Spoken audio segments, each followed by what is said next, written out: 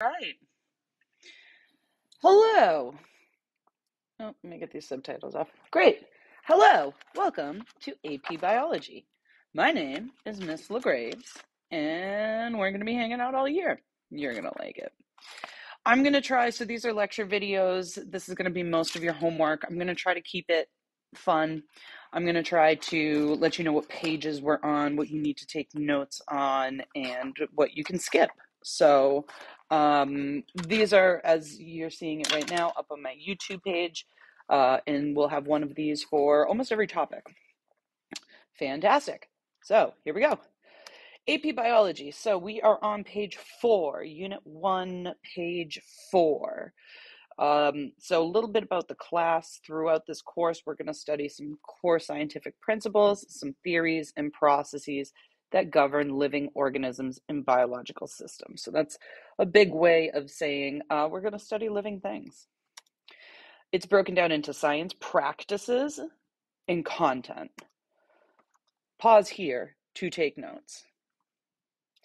Here's a list of science practices. So science practices are skills that you are expected to develop and apply throughout the course. So here's a list. Concept explanation. So explain a concept to me. Explain mitosis. Explain meiosis. Analyze visual representation. So take a look at this model, right? This picture of a cell membrane and analyze it. Tell me what's going on in it, right? Determine scientific questions and methods. So that's things like forming a hypothesis, putting together an experiment, executing that experiment, creating data, all of that. Represent and describe data. So that's the math portion, right? So looking at a data chart or a graph, learning how to describe it, and performing statistical test data analysis on that said data.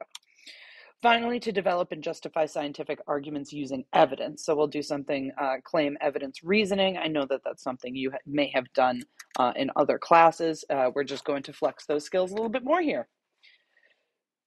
Great. Pause here to take notes. So now we're on page 6. So AP Biology covers 4 big ideas. They're broken down into these 4 big ideas. Big idea 1 is evolution. It's the process of evolution drives the diversity and unity of life. So we all come from the same stuff. We all evolved into these diverse species.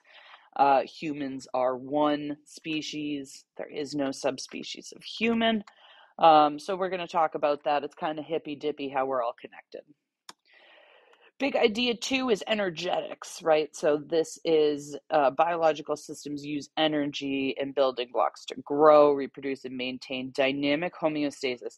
Dynamic homeostasis is the ability to maintain internal environments with an external changing environment. So things like it gets cold outside and I shiver and my body produces heat. So energetics, how we use energy. Big idea 3 is information storage and transmission. So, how we store, retrieve, transmit, respond to information. Things like cell to cell interactions, hormones, I mean, everything. DNA to mRNA to protein, all that.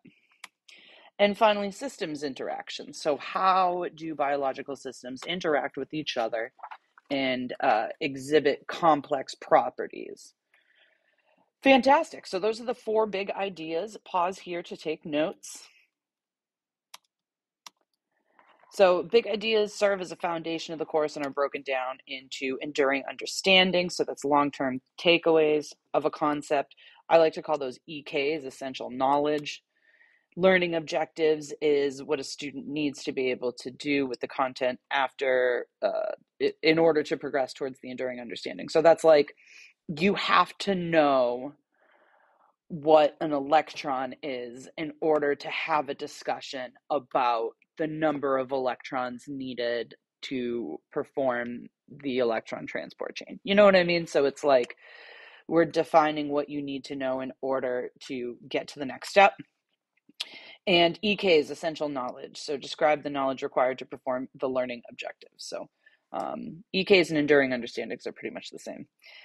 This is all a whole bunch of nonsense. I'm just letting you know what the class is about.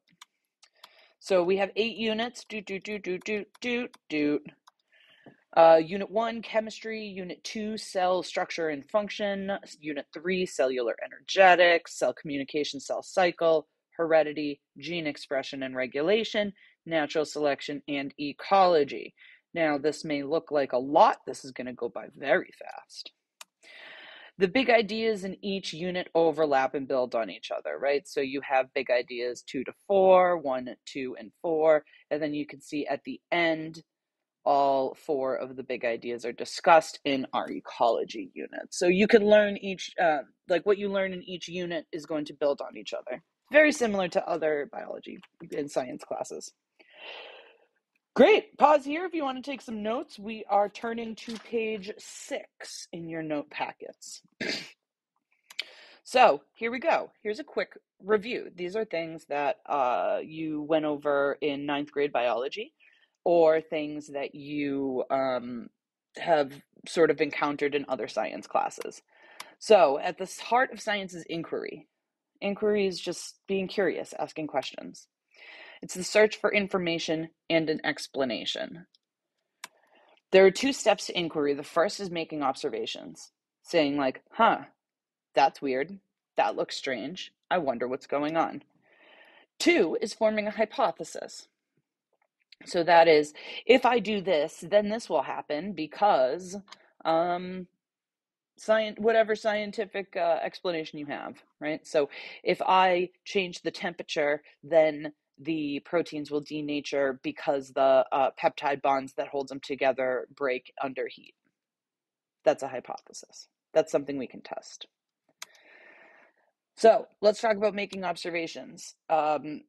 It's a way to describe these natural structures through observation analysis of data. So data we define as recorded observations. So I'm seeing something and I'm recording it down. There's 2 types. There's qualitative, that's observations made with the senses. More, less, bigger, smaller, faster, slower. And then there's quantitative. So that's measuring using instruments. Things like temperature, length, width, height. And we use this to flex inductive reasoning skills. So it is deriving generalizations based on a large number of specific observations. Every single day, I notice the sun rises in the sky. So I can tell you that every day the sun rises in the sky because I have observed it every day. That's inductive reasoning. Pause here to take notes. All right, forming hypotheses. This is a big one. This is something we're going to use in every unit, everything from here on out. It's a prediction that could be tested by recording more observations or experiments, right? What's up? Roll of towels? Paper towels? I have individual paper towels over there that I stole from the 4th floor. Yeah, this is my first lecture video of the year. I'm excited. They get to ask for... Miss Marchbank is asking for paper towels right now. She is very pregnant. You'll meet her in January. Going up on my YouTube page. All right, I'll see you soon. Great. Hypotheses have to be testable. All right, you can't just say, I think this one's bigger. No, they have to be testable. If, then, because. This is the format that we are going to use. Sometimes it's not in that format. If, then, because is the frame that we're going to use. If I increase the temperature, then the protein will denature because the peptide bonds holding them together break apart with higher temperatures. If is the manipulated variable, we call that the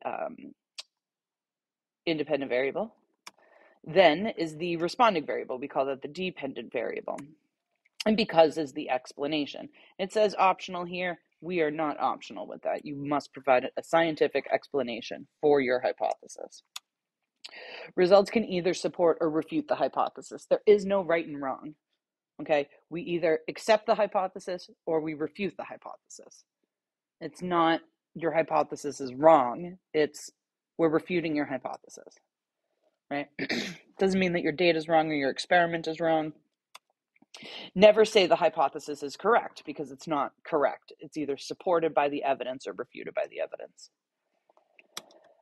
So deductive reasoning is specific results derived from general premises. And this is sort of like what the whole idea of creating a hypothesis comes from, right? Is specific results derived from general premises. So we have a general premise of proteins denature when they're heated beyond a certain temperature. Great. So we can deduce that if we were to put this protein into this solution and heat it up, then they will denature. Does that make sense? Don't worry too much about it. They're not going to ask you this on the exam. Fantastic. All right, so that's at the bottom of page 6. I want you to skip page 7 and page 8. So now we are on page 9 of your notes. Forget about the concept check. We'll do that together in class. Okay, so also skip the practice.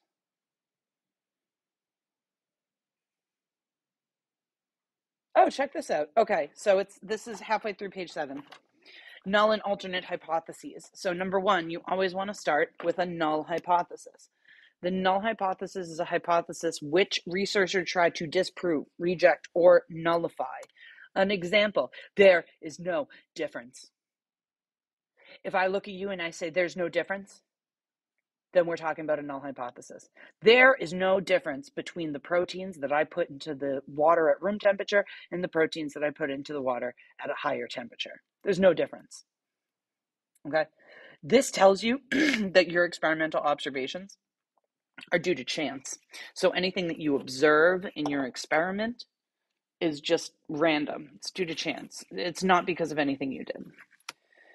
An example, there will be no difference in the headache relief between individuals who take Tylenol and those who do not. There's no difference. I forgot we used the headache and Tylenol example in the intro to bio. Great. Or Tylenol will have no effect on the headache. That is also a null hypothesis. There is no effect. There's no difference. 2, after you get your null hypothesis, list an alternate hypothesis. Start with the first one and list as many as necessary. An example of a null hypothesis is Tylenol will allow for relief when consumed by patients with headaches. It's literally just another explanation. So if your hypothesis is the Tylenol is going to relieve headache pain faster than the drug that we are trying to develop, then Tylenol will allow for relief when consumed by patients with headaches would be an alternate. Tylenol will worsen symptoms when consumed by patients with headaches. It's literally just another hypothesis. All right, skip the concept check at the bottom of page 7. Skip the practice on page 8. We are now on page 9. All right, scientific method.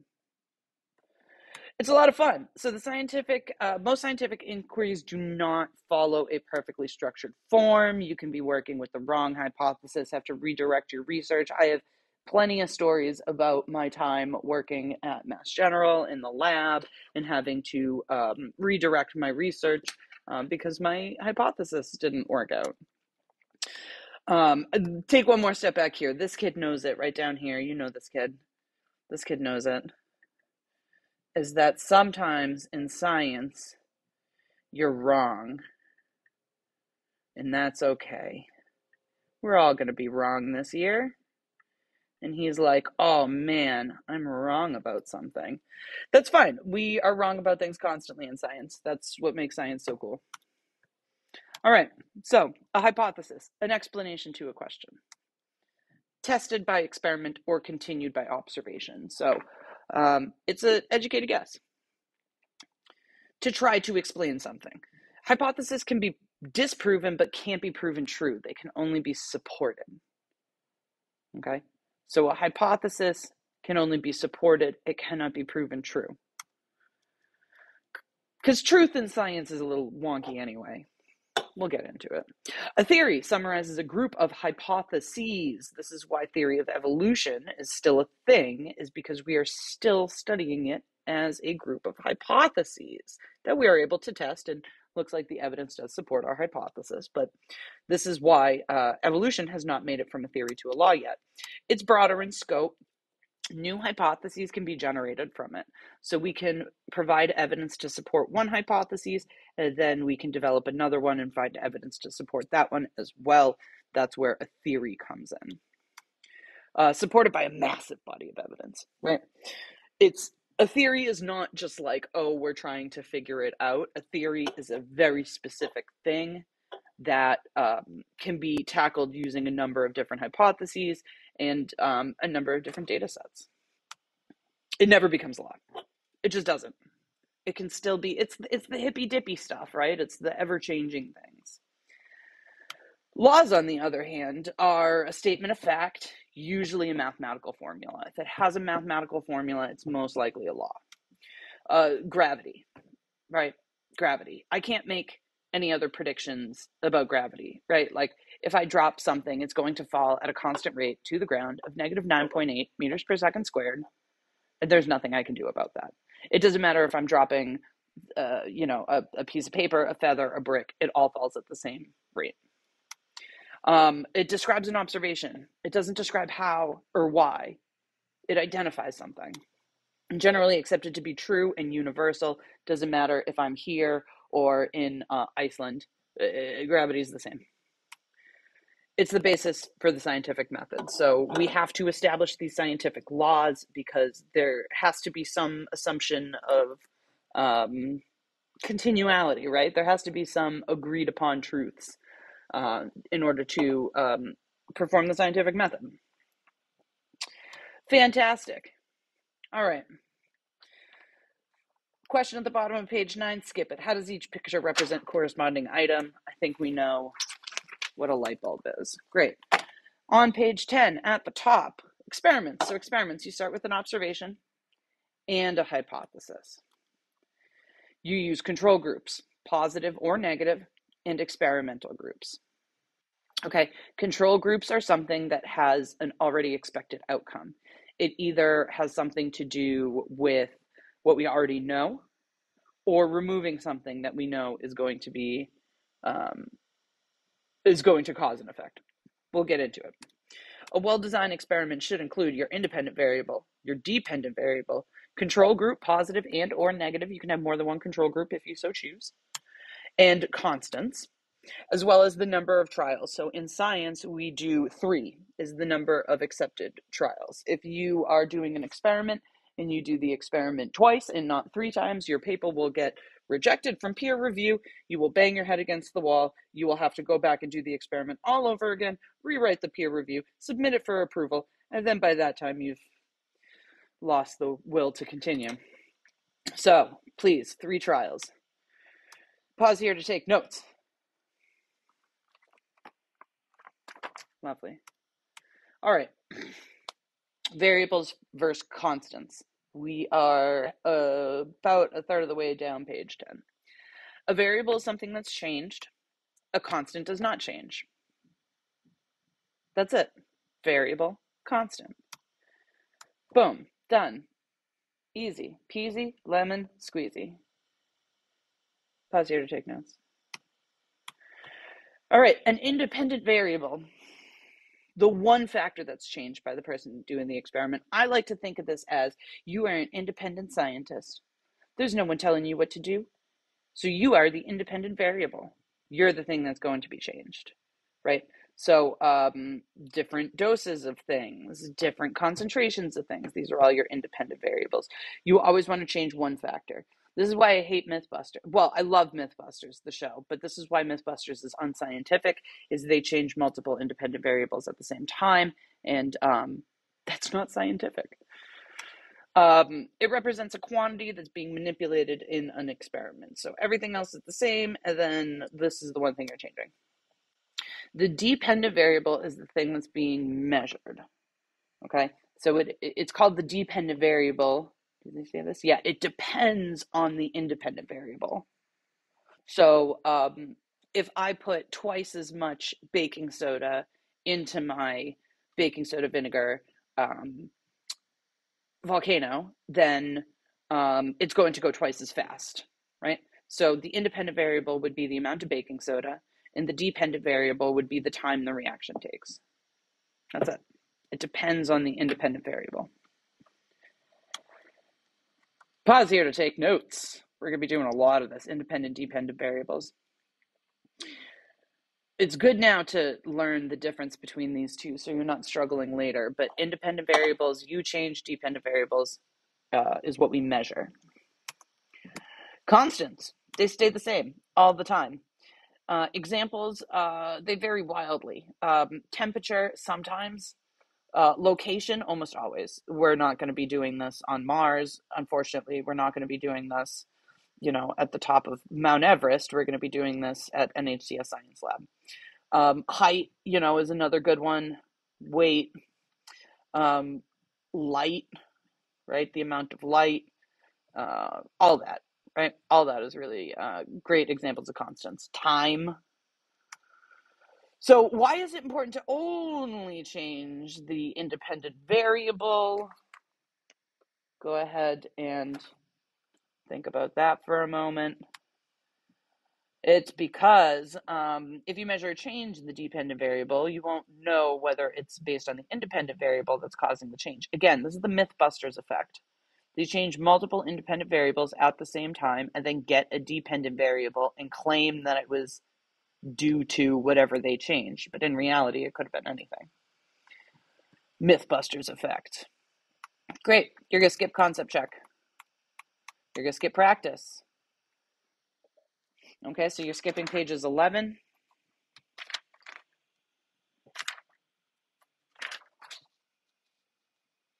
Just 11.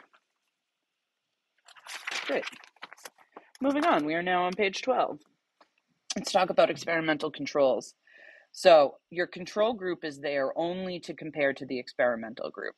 I like to use the example, I'm going to make a claim I'm the tallest person in the world, right? That is a true statement if there's no one else to compare me to. The second someone comes and stands next to me who's taller, all of a sudden my claim doesn't hold much weight anymore. So you always need a control group to compare things to. Sorry, go ahead. Stop here to take notes. Think, pair, share. So what is bias? Think about it. Turn to your pet or your wall or your sibling or your parents and tell them what you think bias is.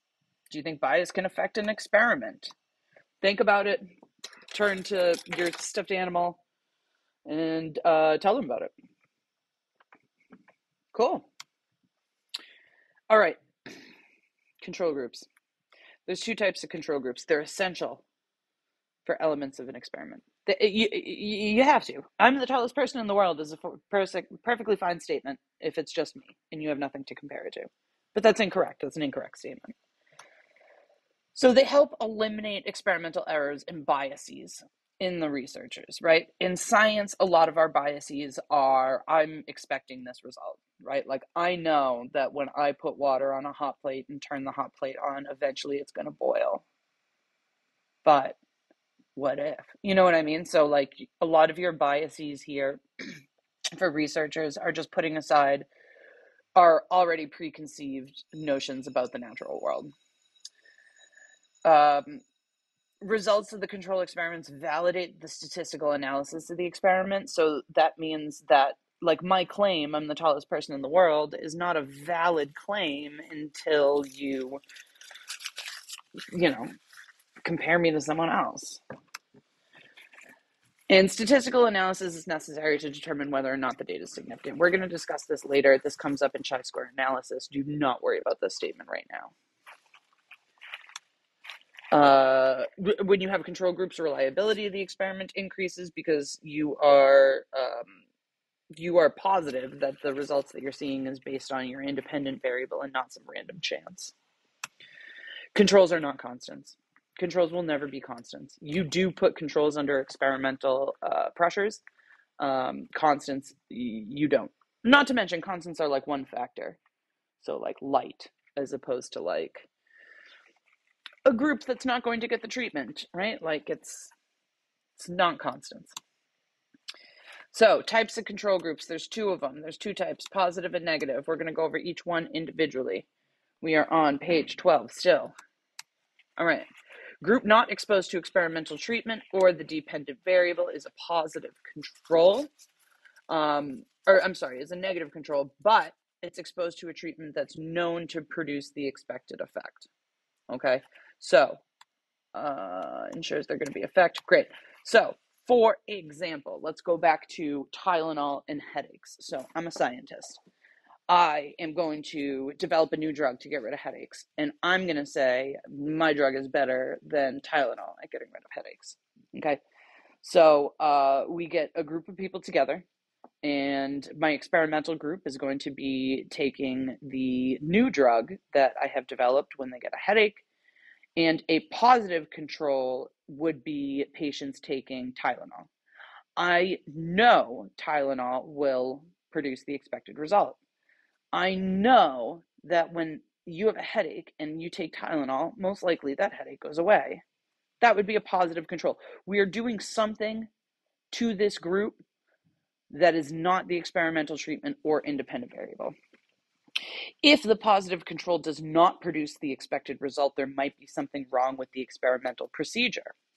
So if I have a group of patients and I'm trying to develop a new drug for headaches, and my positive control is given Tylenol to take, and not a single one of them said Tylenol is working, Tylenol doesn't get rid of my headaches, then there's something wrong with my experimental design or procedure. There's something wrong with what I'm doing. It ensures that there is an effect when there should be an effect. Great. Negative controls are the opposite. They are not exposed to any treatment. Not one that's known, not one that's not known, or they're exposed to treatments that have no known effect, right? This would be like, I have my patients, I'm trying to develop a new drug to get rid of headaches. I give one group the experimental drug that I'm working on, and I give the other group a sugar pill, right? They are exposed to some treatment, but that treatment has no effect. All right. This is to ensure that there's no effect where there should be no effect. If those patients come back and tell me, the patients who were taking the sugar pills come back and tell me, oh, these pills were great, they got rid of my headache immediately, there is something wrong with my procedure. This is groups where nothing is expected to happen. A lot of experiments do not need to contain both a positive and a negative control, but wherever possible, you should have both. Great. All right. Using positive controls. So we are on page 13 right now. 13. So scientists use positive controls when they're trying to induce a positive result. Here's our example again. If there's a new drug to treat headaches, Tylenol can be used as a positive control to show that headaches can be relieved in the patients tested. This is a positive control. So, you know what? Let's do this practice together. So, a researcher wants to test the effect of a new antibiotic on a strain of bacteria. How would the researchers know that the new bacteria is actually effective? What do you think? Write it down in your book. I can't wait to see your answers. Boom, I skipped over it so you don't get all the answers. Anyway, using negative controls. A negative control can be a way of setting a baseline. This is used to ensure that no confounding or outside variables had an effect on the results or to factor in any likely sources of bias. So if I am expecting the patient's headaches to go away, we use a negative control to kind of remind me, oh yeah, the patients that are in that negative group, their headaches did not go away. Therefore, the patients in my experimental group whose headaches did go away means that the drug is working. It's not a source of bias or anything. It's used as an example that is not expected to work. Okay, so I do not expect this to work, but we're going to do it anyway. The group's not exposed to anything. New drug to treat headaches, a placebo can be used in negative control. So that's exactly like giving sugar pills, right? Lovely. All right, pause here to take notes. So, practice. Can't wait to see your answers. A researcher wants to test the effectiveness of caffeine on heart rate. Researchers will give a negative control group a treatment that is known to have no effect on heart rate. Water has no effect on heart rate. Therefore, if water affected the heart rate in the negative control group, there's another variable affecting heart rate, or the water's contaminated. Right? So their controls are really good to have in order to kind of validate what you guys are doing. All right, page 14, skip the practice. Boop, boop, boop, boop, boop, boop, boop. Skip the practice. We're going to do it together in class. That's it. Yeah, you can skip the putting it all together too. We'll do that in class. And then you'll see on page 16, 17, we'll design our own experiments. That'll be fun. All right. Thanks for joining. See you in class.